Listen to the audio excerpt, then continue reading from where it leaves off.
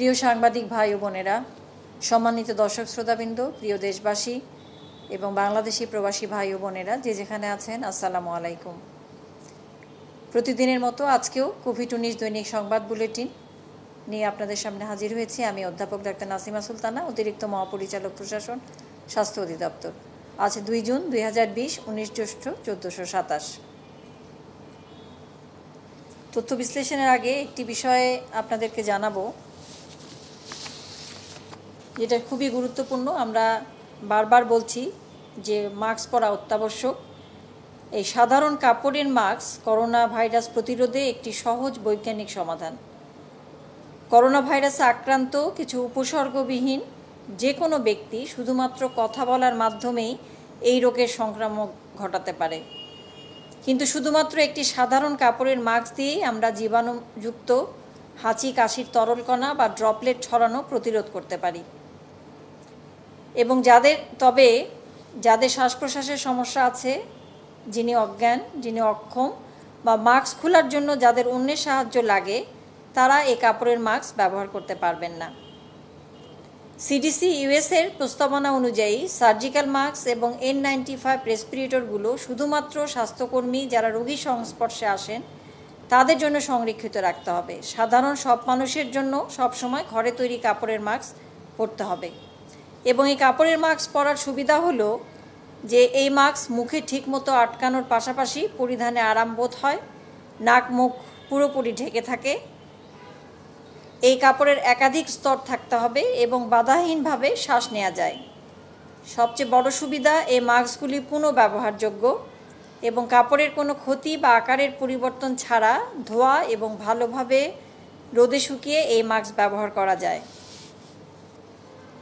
তবে মাস্ক ব্যবহারের সাথে সাথেই সামাজিক দূরত্ব বজায় রাখা এবং হাত ধোয়ার অভ্যাসকেও পাশাপাশি রাখতে হবে। এই হাত ধোয়া অভ্যাস বা সামাজিক দূরত্ব বাদ দিয়ে মাস্ক হবে না। তবে বিশ্ব স্বাস্থ্য সংস্থার পরামর্শক ডেভিড হেইম্যান সিবি বলেন যে এই ভাইরাস থেকে বাঁচতে মাস্ক পরা নিরাপদ দূরত্ব বজায় রাখার চেয়েও বেশি কার্যকর। যদি আমরা তুলনামূলক আসি তাহলে মাস্ক পরাটা বেশি কার্যকর, তবে অবশ্যই নিরাপদ দূরত্ব বজায় রাখা এবং হাত ধোয়া এই দুটোই চালিয়ে যেতে হবে। আমরা যথারীতি 52টি পরীক্ষাগারের নমুনা সংগ্রহ এবং পরীক্ষা করেছি। নমুনা সংগৃহীত হয়েছে গত 24 ঘন্টায় 14,950টি এবং নমুনা পরীক্ষা হয়েছে 12,704টি। এ পর্যন্ত নমুনা পরীক্ষা হয়েছে 3,33,073টি। যা নমুনা পরীক্ষা হয়েছে তাতে শনাক্ত হয়েছে 2,911 জন এবং এ পর্যন্ত শনাক্ত 52,445 জন। শনাক্তের হার 22.91%। গত 24 ঘন্টায় সুস্থ হয়েছেন 523 জন এবং এ পর্যন্ত সুস্থ 11,120 জন। শনাক্ত বিবেচনায় সুস্থতার হার 21%।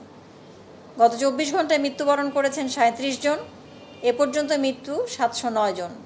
শনাক্ত বিবেচনায় মৃত্যুর হার 1.35%। মৃত্যু বিশ্লেষণে পুরুষ 33 জন এবং নারী 4 জন। মৃতদের বয়স বিশ্লেষণে 21 থেকে 30 বছরে 1 জন, 31 থেকে 40 বছর 4 জন, 40 থেকে 50 বছর 1 জন, 51 থেকে 60 10 জন, 61 থেকে 70 9 জন, 71 থেকে 80 10 জন এবং 81 থেকে 90 বছরের মধ্যে 2 জন। বিভাগ ভিত্তিক ঢাকা বিভাগে 10 জন, চট্টগ্রামে 15 জন, সিলেটে 4 জন, বরিশালে 3 জন, রাজশাহীতে 2 জন, রংপুরে 2 জন এবং ময়মনসিংহ বিভাগে 1 জন মৃত্যুবরণ করেছেন। এবং যারা মৃত্যুবরণ করেছেন তাদের মধ্যে হাসপাতালে মারা গেছেন 28 জন, বাসায় মারা গেছেন 9 জন। 24 ঘন্টা আইসোলেশনে 388 জন, ছাড় পেয়েছেন 169 জন। বর্তমানে আইসোলেশনে আছেন 6,240 জন এবং এ পর্যন্ত ছাড় পেয়েছেন 3,407 জন। কোয়ারেন্টাইনে আছেন 24 ঘন্টায় 2,506 জন, ছাড় পেয়েছেন 3,097 জন। এ পর্যন্ত কোয়ারেন্টাইনে ছিলেন 2,90,385 জন এবং এ পর্যন্ত ছাড় পেয়েছেন 2,31,840 জন। বর্তমানে কোয়ারেন্টাইনে আছেন প্রাতিষ্ঠানিক এবং হোম কোয়ারেন্টাইন সহ 58,545 জন। সারা দেশে 64 জেলার সকল উপজেলা এবং জেলা পর্যায়ে প্রাতিষ্ঠানিক কোয়ারেন্টাইনের জন্য প্রস্তুত করা আছে 629টি প্রতিষ্ঠান এবং এই সব প্রতিষ্ঠানে কোয়ারেন্টাইন সেবা প্রদান করা যায় 31,991 জনকে। ব্যক্তিগত সুরক্ষা সামগ্রী যার তথ্য কেন্দ্রীয় ঔষধাগার থেকে প্রাপ্ত গত 24 ঘন্টায় সংগৃহীত হয়েছে 10,020টি। এ পর্যন্ত 24,99,182টি। 24 ঘন্টায় বিতরণ হয়েছে 20,430টি। এ পর্যন্ত 21,60,723টি। বর্তমানে মজুদ আছে 3,38,459টি। ফোনের মাধ্যমে স্বাস্থ্য পরামর্শ দেয়া এবং ফোন গ্রহণ করা এবং স্বাস্থ্য পরামর্শ দেয়া গত 24 ঘন্টায় ফোন গ্রহণ করা হয়েছে 1,76,430টি এবং এ পর্যন্ত ফোন গ্রহণ করা হয়েছে 90,73,511টি। অনলাইন প্ল্যাটফর্মের মুক্তপাঠে হটলাইনে সেবা দেওয়ার জন্য প্রশিক্ষণপ্রাপ্ত চিকিৎসক 16,253 জন। গত 24 ঘন্টায় এই সংখ্যা বেড়েছে আরও 6 জন এবং স্বেচ্ছাভিত্তিতে চিকিৎসক সেবা দিয়ে যাচ্ছেন 4,217 জন। স্ক্রিনিং কার্যক্রম বিমানবন্দরে 24 ঘন্টায় 307 জন, স্থলবন্দরে 527 জন, সমুদ্র বন্দরে 103 জনকে স্ক্রিনিং করা হয়েছে এবং 24 ঘন্টায় সর্বমোট স্ক্রিনিং হয়েছে 947 জন। সর্বমোট স্ক্রিনিং বিমানবন্দর, স্থলবন্দর, সমুদ্র বন্দর, ক্যান্টনমেন্ট রেল স্টেশনে এ পর্যন্ত স্ক্রিনিং হয়েছে 7,03,540 জন।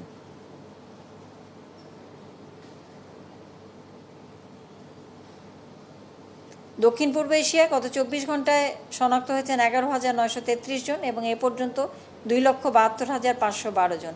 মৃত্যুবরণ করেছেন 24 ঘন্টায় 312 জন এবং এ পর্যন্ত 7,773 জন।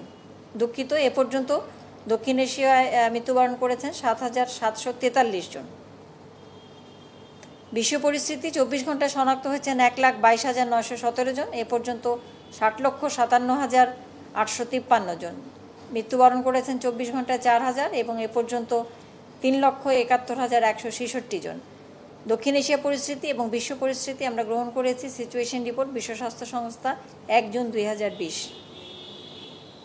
এই ছিল আমাদের হাতে তথ্য। মাস্ক বিষয়ে আমাদের নির্দেশনা এবং যা ক্রাইটেরিয়া গাইডলাইন এগুলো সব WHO নিয়ম অনুযায়ী www.dghs.gov.bd এই ওয়েবসাইটে দেওয়া আছে, আপনারা এখান থেকে এই সংগ্রহ করতে পারেন। সবাইকে অনেক ধন্যবাদ। সবাই ভালো থাকবেন, সুস্থ থাকবেন, নিয়ম মেনে চলবেন। সতর্ক সচেতনতা আপনাকে সুস্থ রাখতে পারে। আপনার সুরক্ষা আপনার হাতে। সবাইকে অনেক অনেক ধন্যবাদ। আসসালামু আলাইকুম।